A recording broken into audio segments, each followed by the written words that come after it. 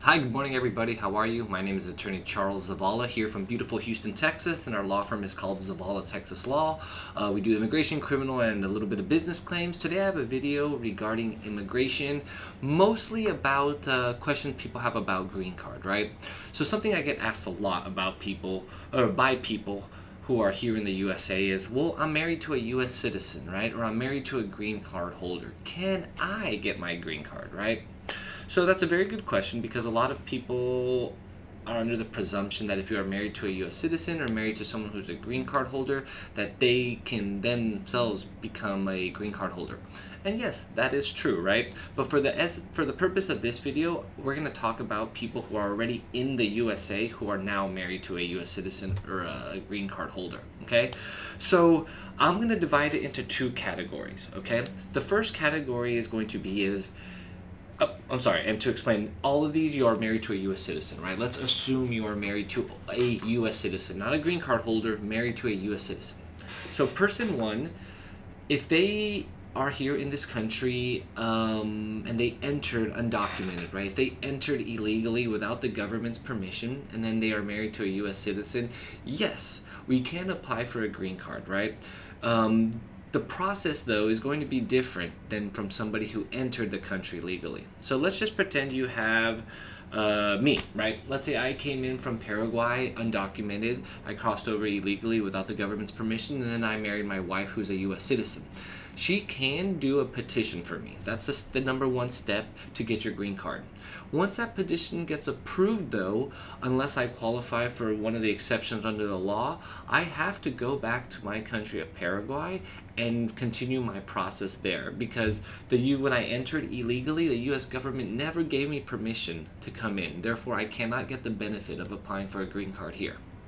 So I would have to get that petition, but not only that, I would also have to get what's called a waiver, right? And a waiver is essentially, it's a forgiveness, right? I would have to be asking the government for forgiveness for entering illegally and ask them to not punish me for being here illegally. Normally, if you are here undocumented and you've been here for a while and you leave the USA, you get hit with a 10-year ban, which means you can't come to the USA for 10 years. But that's not good, right? I want to see my wife. She's in the USA. So we have to ask for a waiver.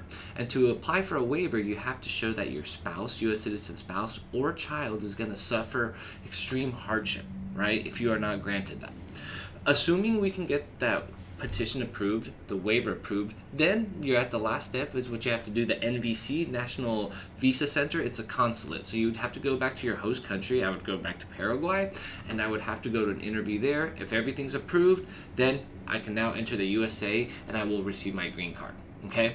That's one option. That's if you entered the country without permission.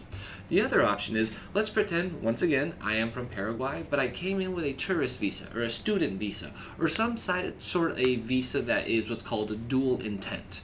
There's a list of those. If you guys want, I can talk about it. If you're not sure if you have a dual intent visa, a quick Google search should be able to tell you. But let's pretend I entered with a tourist visa and then I married my wife, right? And she's a U.S. citizen. I could then apply for everything. The petition, I wouldn't need the waiver because I wouldn't have to leave the country, and the green card. I could do all of that in the USA and I never have to leave. That is a really big advantage compared to the other guy who has to leave the country, right? So here the biggest thing is the government's going to look at the last time you entered the USA, was it a lawful entrance, right?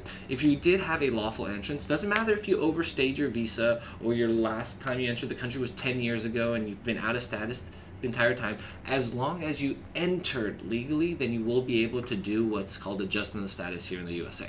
So if you are watching this video and you find that you are married to a US citizen, put yourself in one of those categories. Did you come here undocumented, or did you come here with a visa or something? If you came undocumented, yes, we can still help you. The process may be a little longer. It may take a little bit more legwork, but we do this all the time. The other option is if you entered legally, then you should be able to do everything while you are here, okay? So I hope that kind of clarifies, because sometimes I have people call me who say that they heard this on the news or their friend told them this. I mean, as much as I know, and I would love to help everybody get their green card while they're here, unless you entered legally, you will not be able to do everything here in the USA. You're going to have to go back to your host country. Okay, so marinate on that. If you guys have any questions or would like to talk about it or see if you're eligible, or if you'd like to apply for your green card, please give us a call, 832-819-3723, or you can select, depending on what social media platform you're on, you can book your own appointment with us, and it'll be a phone consultation with me, okay? So I hope you have a beautiful day. My name is Charles Zavala. If you need anything, please feel free to reach out. Have a great day. Bye-bye.